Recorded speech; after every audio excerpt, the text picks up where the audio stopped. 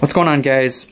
We have Dee and Kimberly here to demonstrate some vital signs. We're going to quickly run through a full set of vital signs from blood pressure, heart rate, respiratory rate, pulse ox, pupils, lung sounds real quick, and then we're actually going to dive into each specific skill later on in the video.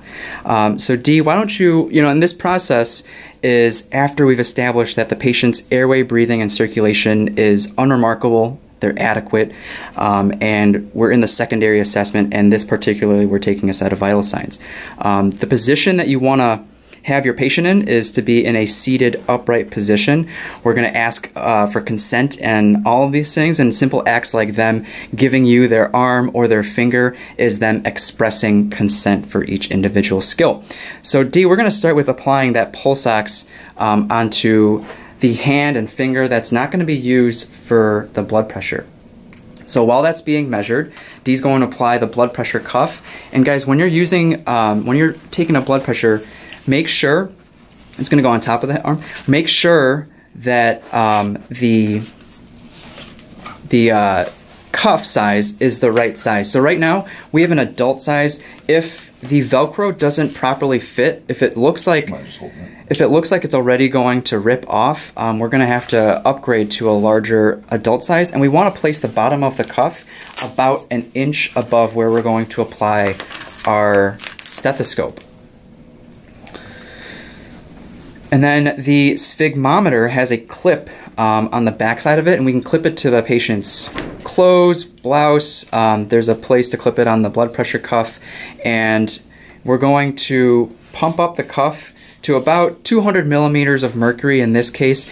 Whatever blood pressure it takes, whatever pressure it takes to cut off circulation. We're essentially creating a tourniquet right now. And when we apply the stethoscope, Dee's going to ensure that we're on the right side. So how do we check, Dee, how do we check what side that we're on for the bell? How do we know what side? So you can rotate the bell. Yeah. And you can just simply tap the side that's muffled. Right, and then if you tap this side, you'll hear it loud and clear. Okay, sounds good. All right. Yep. So once you've tested the bell, you'd apply it.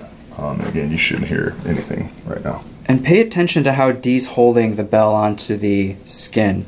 And so we're using that two-finger technique, creating a good seal all the way around the arm.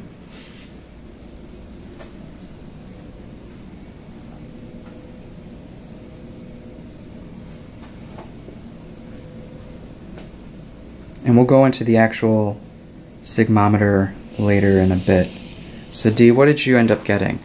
I think I got 110/72 again. 110/72. So that's our first set. We got our blood pressure. What's the pulse ox reading at the moment? Right now we have a 98% saturation, I think is what you're... Yeah, and then a heart rate of about 74, but we're still going to take a manual heart rate. And so on a person that's responsive and conscious, where can we assess for that? So we're going to assess that at the radial pulse, which is here. Yeah. Radial bone. On the thumb side, great. Yep. So we will kind of clear the gear out of the way for the blood pressure since that is finished and recorded. Yeah. And also one thing we want to do is note the time. So yeah, the time is 2:14. Okay. First set of vitals. And so right now we're identifying and locating for that pulse. Once you've found a strong pulse, Dee's going to start counting whenever he wants to, but we're going to count for about 30 seconds.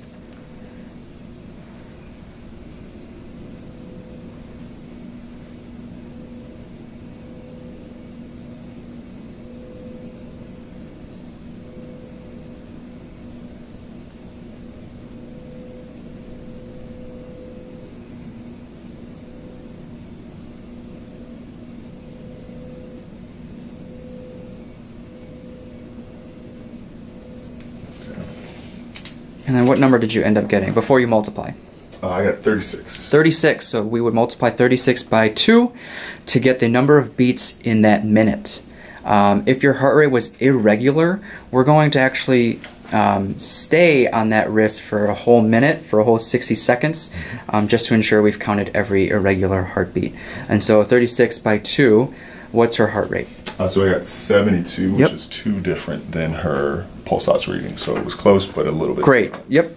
And then the next thing we'll do respiratory rate. And so we want Kimberly, our patient, to be leaning back. If they were leaning forward, it'd be a little difficult to count those respirations. Another trick that we can do is while we're counting someone's heart rate, we can actually apply their hand onto their chest, and so after we count the pulse, we can seamlessly transition into their respiratory rate without them knowing. There is that caveat though, when if you don't use this trick that Marty has taught us, that the patient might become self-conscious of their breathing and might, you know, adjust it accordingly. And so this is that trick to keep their hand on their chest. Yep. And so I guess if we were to back step, we would start with the pulse, and then so this whole time your hand is on there. Yep. And so then we would go ahead and count for another 30 seconds.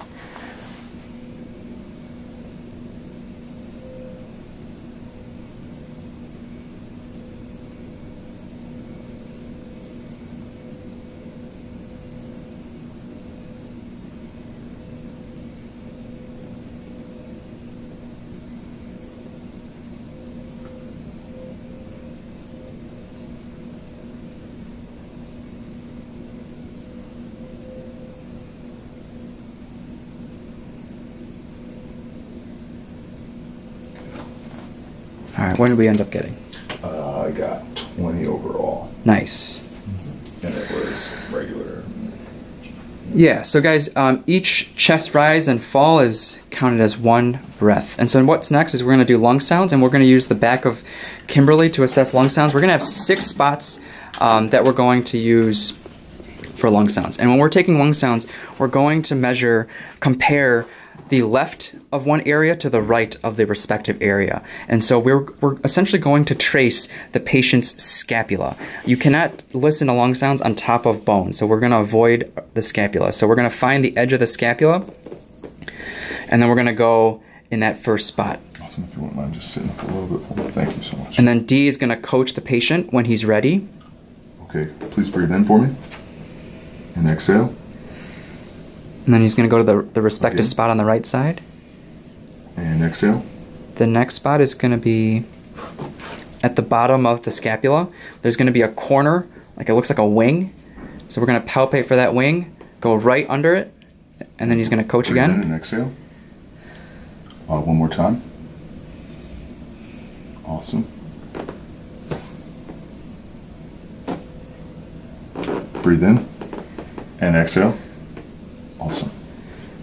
And the next spot, you're going to drop it about an inch and then move to the mid-axillary area. Okay. Breathe in and exhale. One more time. Awesome.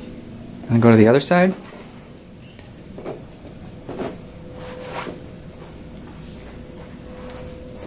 Breathe in and exhale. One more time. And exhale. Thank you. Cool. And then the last set is going to be taking pupils. So we have our pen light right here, and the way it works is you kind of just click the clip into the metal piece, and then it lights up. And so before you shine a light, we're going to take a look into their eyes and ensure that they're of normal size, right? We can tell if someone's pupils are constricted straight off the bat. Maybe they're under the influence of certain medications like opiates, or they're very dilated. Maybe they are under the influence of psychedelics or uppers like cocaine. And so in this case, they look normal size and they're equal. And then what do you want to coach the patient to do before you shine light?